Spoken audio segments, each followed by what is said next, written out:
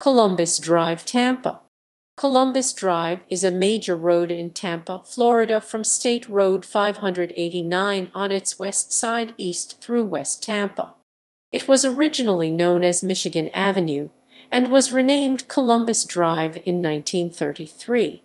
On its west end, International Plaza, an upscale mall, and several upscale restaurants are located off Columbus Drive on Jim Walter Boulevard, named in 2003 for Jim Walter. East on Columbus there are several Latin markets and eateries including La Teresita and Arco Iris. Columbus Drive crosses the Hillsborough River via the Columbus Drive Bridge.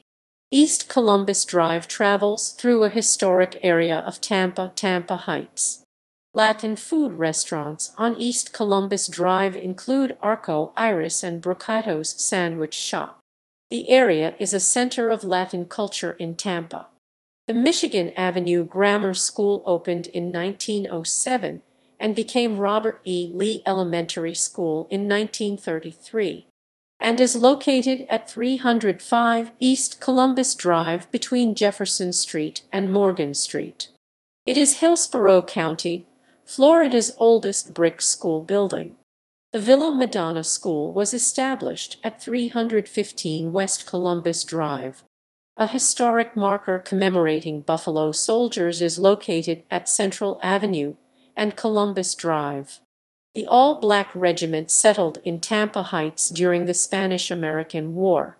References